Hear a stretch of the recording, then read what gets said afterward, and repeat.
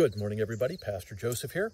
You are probably looking for this morning's worship service, and I have some bad news and some good news. The bad news is, since we're doing an outside service today, we don't have the streaming capability to bring you this morning's worship service. So that's the bad news. You won't be able to see what we do this morning for our book launch and for our worship service.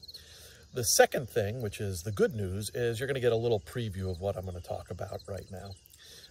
And the preview is this, that we're looking at the book of Revelation, chapter 5, and there is this image of who is able to right the ship, who is able to fix the problems that human beings encounter in life.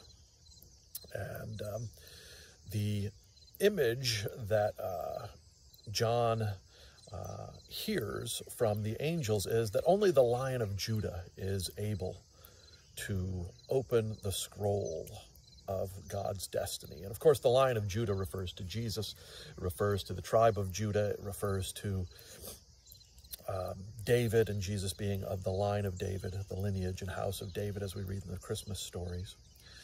And that got me to thinking about lions and about how there needs to be a lot of comfort in this life. There needs to be, babies need comfort. Children that aren't comforted when they're small, they grow up with attachment disorders. And that follows us through life, even if we don't think it does. And what that caused me to think about is when St. Anthony of Egypt, one of my favorite figures from Christian history, went out into the desert to get away from the distractions of life. He was tempted by the sounds of wild animals trying to scare him, trying to make him afraid. In his cell, in his cave, he could hear them at the door. He could hear them clawing at the door, trying to get in. He had visions of wild animals.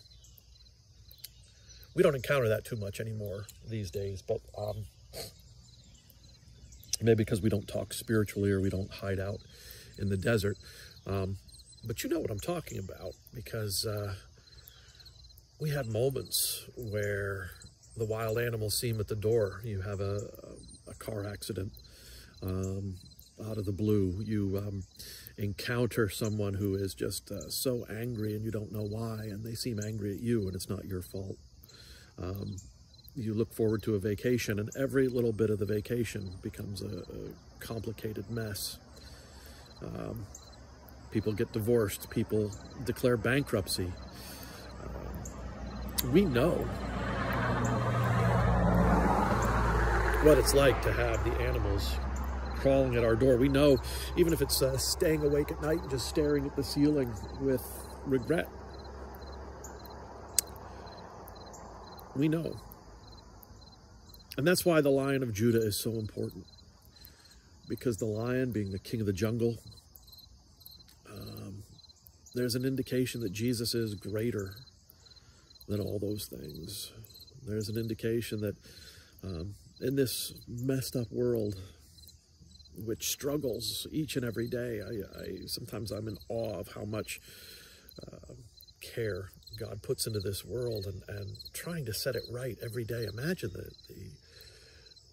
the Christians that are waking up this morning and trying to do the right thing, struggling against wild animals, trying to get the world right in terms of compassion, in terms of care, in terms of love, in terms of justice. It's a mighty tall order. The wild animals are at the door. Yet the good news is that the King of the jungle, Jesus Christ, the Lion of Judah, is worthy to set things right. Love you all. I miss you all. I'm going to have an exciting day with the outdoor service. I hope to see you soon. Blessings.